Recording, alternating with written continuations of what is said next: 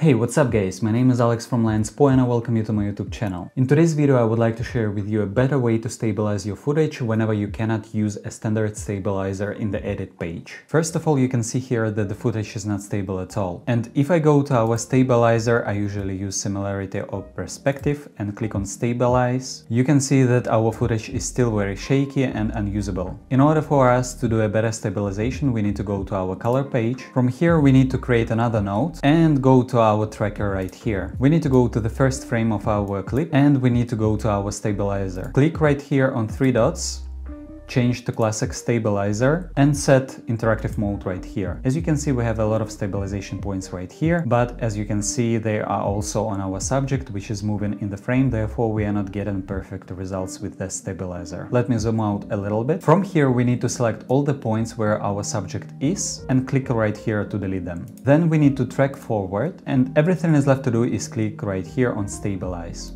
From here, if I go to our edit page and hit play, you can see our footage is very stable. Of course, there still might be some imperfections, but my client was satisfied with the results, therefore I decided to provide you with this solution. As always, if you find this video useful, please leave me a like, comment down below and consider subscribing to my channel for more upcoming content. I'm a beginner filmmaker from Czech Republic and here on my channel I'm sharing everything I find useful on my journey to a full-time filmmaker, and I hope that you will subscribe so we can do this journey together. As always, it was a pleasure serving you guys, and until next time, naschledanou.